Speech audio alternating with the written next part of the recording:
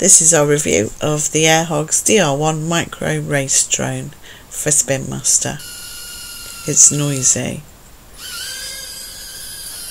We've done this review in the bedroom because that's where most 8-year-olds will play with theirs.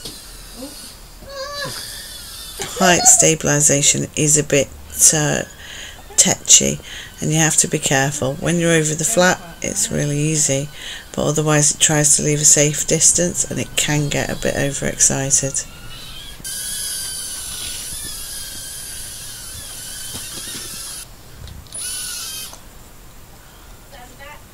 We've only had to adjust the blades once. Minor adjustments. So give it a blow, that'll fix it. Cat hair is easy to change, on and off. There are spare blades in the box. Take it away. When you switch it back on, you have to wait for it to connect. Just jiggle the left joystick.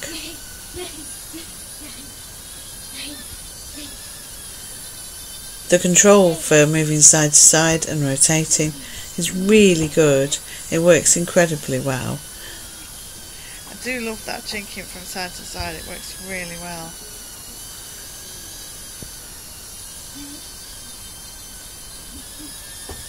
There are two modes, beginner and advanced.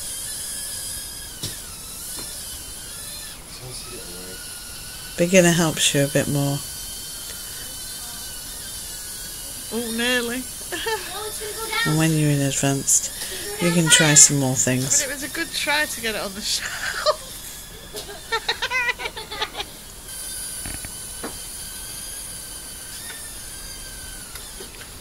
Oh, 8 landed on the shelf.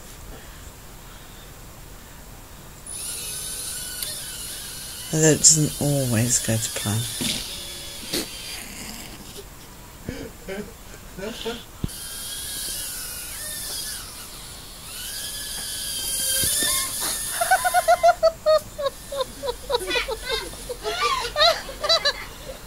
I'm showing people how it works. There's the USB connector. Don't turn it on again. Yes. Charging takes about 40 minutes and it'll last about 7.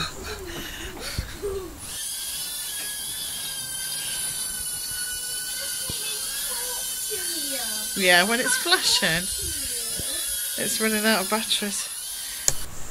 The AirHogs DR1 micro race drone retails for $44.99. It's an excellent Christmas present. Loads of fun.